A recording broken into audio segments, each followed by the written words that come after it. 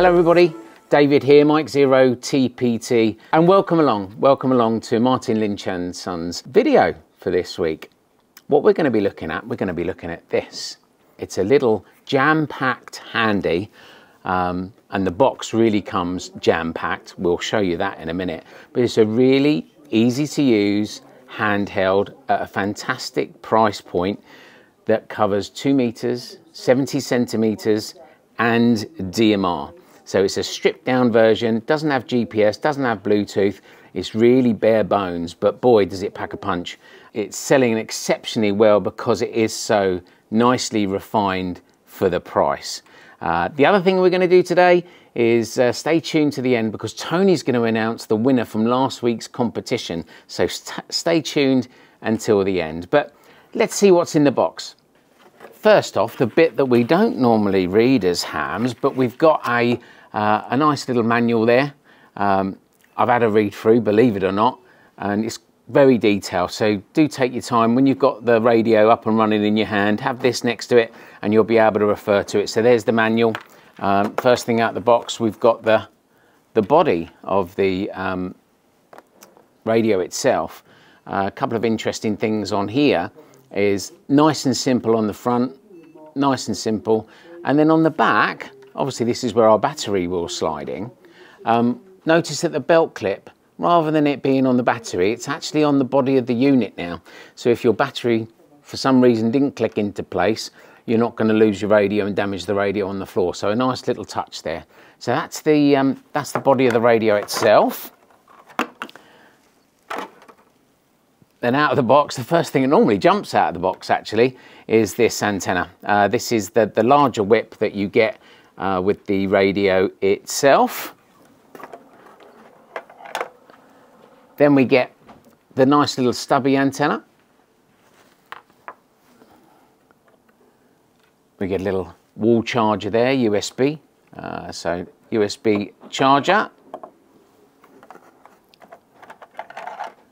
Another good feature of the radio, this is USB-C. Most of us have moved across to USB-C now anyway, so you don't have to worry about that. It comes with the cable, a nice easy charging and programming.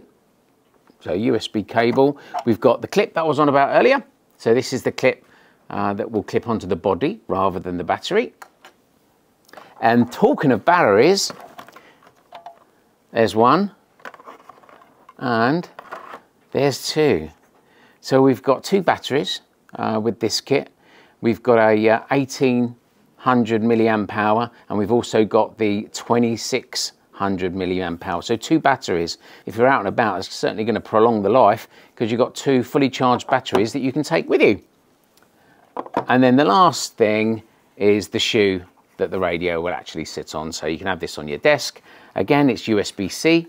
So we've got the USB-C connector there on the back.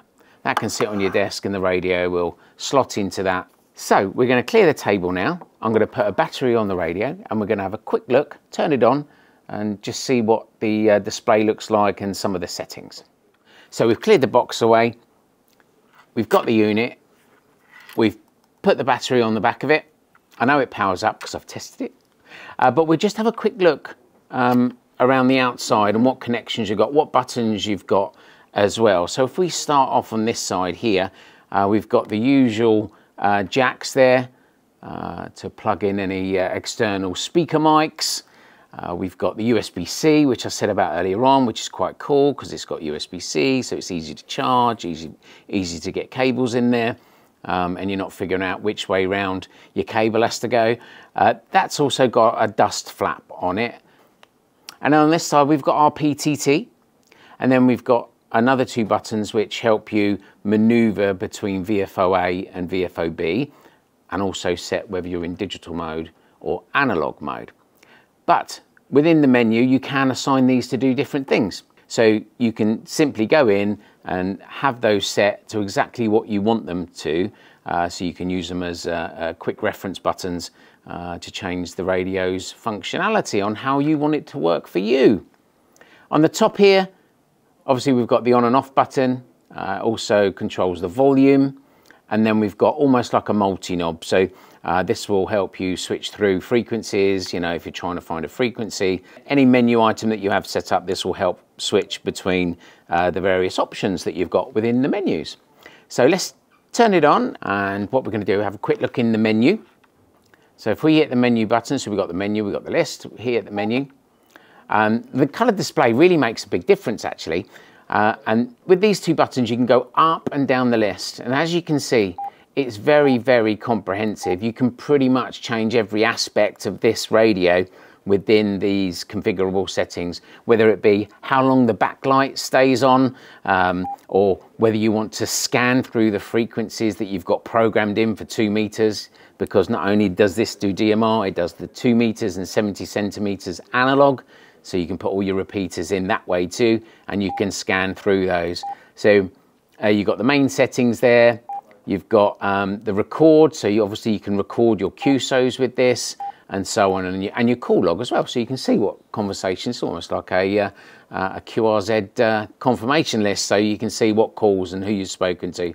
So it's a really, really complex list. And even if we go down to settings, and then we're into settings, and then you've got the radio set, the channel set, and the device info. So you can really tailor this on how you want to work it. And within there, as I said earlier, you can also pre-program your buttons to do what you want them to do when you press them or when you press and hold them.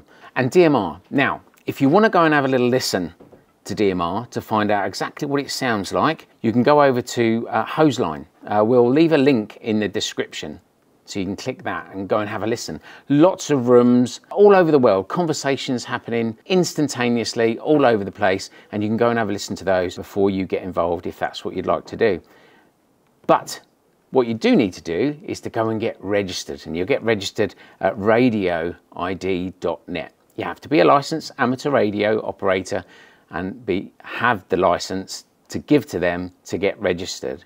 But once you're registered, you can then start loading up your code plug or contact list or database in your radio that will allow you to interact with some of these rooms, have direct contacts with some of your friends, and that's what you need to do, is get yourself registered, get your radio programmed up with your contact list code plug. You can get the software from the Anytone website, and you can also download basic code plugs that will allow you to put all of the IDs. So you haven't been on DMR, you'll have your own ID. You'll be able to program all of those up into your radio. So when somebody is talking in a room, literally just like your phone, when somebody rings you on your phone and you've got their number programmed in your phone, it'll come up with their name and whatnot. That's pretty much what we're doing with the code plug in simple terms. And once you've done that, you can then over RF call into a DMR room via a repeater. Like I said, over RF in your local repeater. But that's not the end of the world if you don't live near a DMR repeater. We sell Zum spots, which is a little device that will connect to your internet, that your radio will be able to communicate with over RF, low power. We have to make sure it's on low power. And then we'll be able to access these rooms and conversations and friends via the internet, but you'll still go out on RF in some places. But at first, keep it really simple. Get yourself registered, get your code plug in, figure out how you're going to connect to the DMR network, whether it's going to be over RF with your local repeater or with a little Zum spot in your house connected to your own internet. That's pretty much it for this radio. So the price point is amazing. It's sub £120. It comes jam-packed. You've got your 2 batteries, you've got your 2 antennas, you've got your shoe to put the actual radio in to charge it, and the programming lead, USB-C. No Bluetooth, no GPRS. However, it's a lovely little radio for the price, full colour, DMR, 2 meters, 70 centimeters. Now, I can probably hear you saying, Zum spot, Dave, Zum spot, what's that? I want to know about that, because if I get this radio, I'm going to want to be able to use it, and maybe I need a Zum spot, maybe I'm not near a repeater. What we've got for you today is John is going to come along in a minute, and he's going to give you a little overview of the Zum spot that we stock several different variants, but it'll give you an overview of that and explain just how you can use little radios to talk big on the DMR network. Let's go across to John and he can start talking to you about the Zoom spots. Thank you, David. My name is John Power. I work in the sales team. My call sign is 2E0EZK. David has obviously given you an overview to the 168.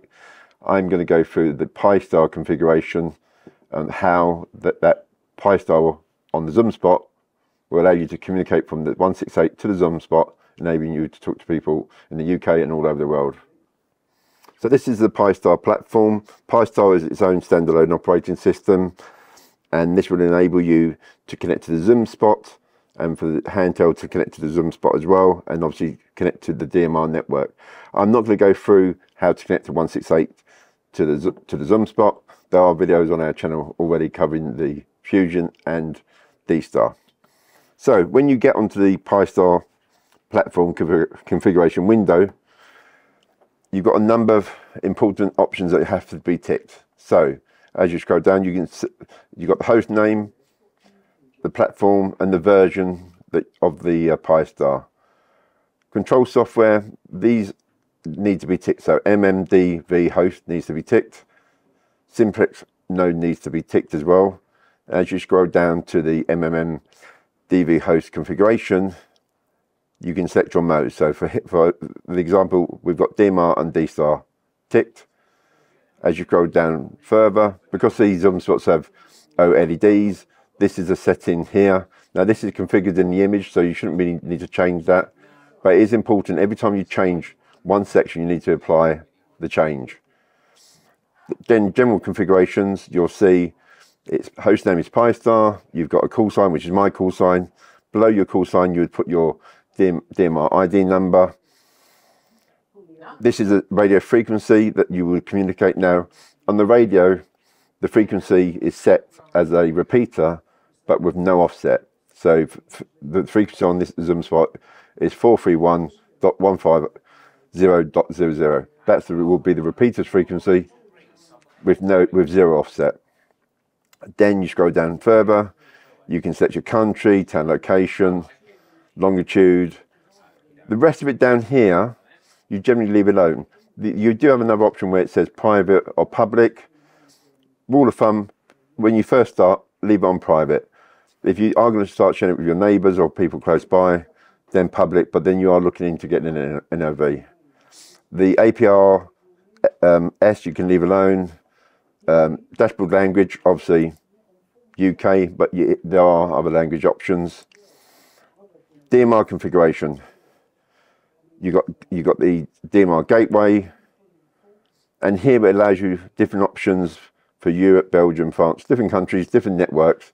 But you do need to contact your local DMR provider, whether it be Brandmeister or Phoenix, because there are some security passwords and so forth you will need to put into this configuration for you to be able to connect to the DMR network. Once you go down, you've got D-Star configuration, call sign, remote password. Then you scroll down again, mobile GPS configuration. I generally leave that alone unless you want to actually enable the GPS mobile to track your location. Then generally, when you start out, under firewall configuration, set all to private and all to on. Now this is a bit where most people get confused as a wireless setup. At this stage you won't see anything on the screen because the Zoom spot isn't connected. So we're going to connect a cable, which normally you'd have plugged into your power supply, a little battery pack in your car. Now it's booted up, and this is generally what you normally see on the screen. You will see a call log when people transmit on DMR and receive, you'll see their call signs or ID numbers as well. This is a bit which normally gets people a bit flustered, a bit confused. So you've got Wi-Fi, you've got refresh, reset adapter, and config. If you go config Wi-Fi, you'll see that we've already tethered this. So this is actually tethered to my phone. So when you're mobile in your car, ideal when you can't get into a repeater nearby. Scan network. So you scan your network. So if you want to add your local Wi-Fi indoors or you're abroad. So here we go. There's a list of available networks nearby. So my phone is already registered. We've got shop, another local business network, another local business network. So what you do, you would select, for argument, I would select shop. So that's the shop name. And this is where you put your password for your Wi-Fi network. Once you do that, you save and connect. So it will search for that network, it will save it, the Zoom spot will reboot, but if it doesn't, you can go to the top and reboot it. When it powers back up, it'll be looking for the available networks. So when I'm mobile, if I'm in the car, it'll find my mobile phone. If I'm indoors, at home, or at work, it'll find the local registered network that it's logged on to. So it gives you complete portability, and you're set up there and then. You can reset this, change this, delete networks. It's no problem.